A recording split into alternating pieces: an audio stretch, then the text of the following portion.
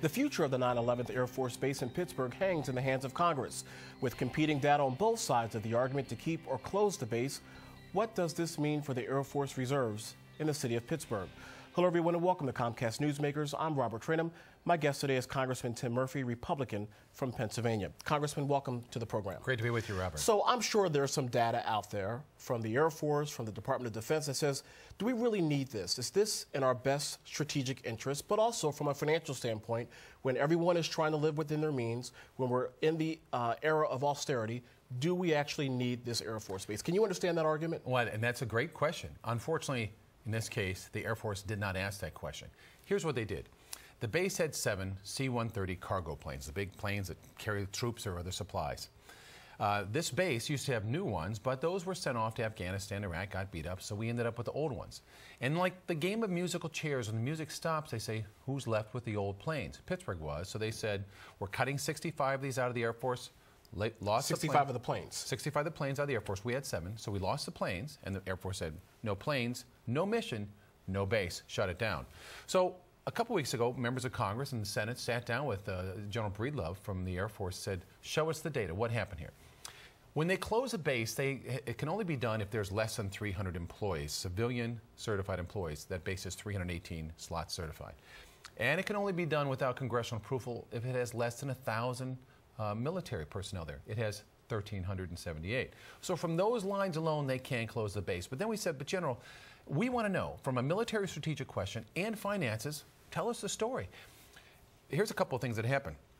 The average Air Force base may have about $6 million a year they spend on runways, air traffic control, fire, security, all those things. This base, 50? 20,000.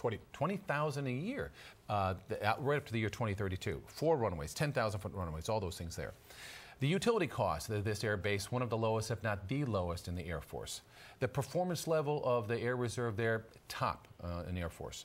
And we also noted that it has an ongoing impact upon the area, 113 million. So we thought we need to know this because we don't want this just to end up like the $400 hammer. So what you're saying is that this Air Force base, on many levels, is very efficient. The taxpayer is getting their most bang for the buck. Absolutely, and we could actually lose a lot of bang for the buck because this Air Force base has spent $50 million in the last 5 or 6 years with upgrades, new buildings still under construction. So we're saying, Air Force, slow down. Let's look at the numbers. We want to review this on military and financial terms. And what is the response of the Air Force? Well, we just met with the Air Force. We're waiting for that data to come back, and we're going to review that. And I believe this base will survive and actually stand out as one of the best performing. And my understanding is, based on my homework that I've done, you've actually introduced a piece of legislation that will help this Air Force base if, in fact, the Air Force decides to go in a different direction. Yeah, so tell the Air Force they have to keep these planes or keep the mission going. We know that if they review how this Air Force base is done with efficiency and with cost, it stands out as one of the best. And we're going to keep working that because a lot of employees and a big impact upon the regional economy. And to that point, you mentioned the civilian jobs that obviously the base employs. What about the non-civilian jobs? In other words, the dry cleaners or the mom and pop stores that service a lot of these employees that are on the base. What about that financial impact? Well, the total financial impact of the base is $113 million per year on the region. That's one of the reasons we have to save it, to make sure we still have that. But that only works if it turns out overall the Air Force saves money on this base compared to other ones, and we know it's there. So that's why we're fighting so hard for it. A lot of people's jobs depend upon it, and the impact on the Moon area and the whole western Allegheny County area depends. We have about 45 seconds left, sir.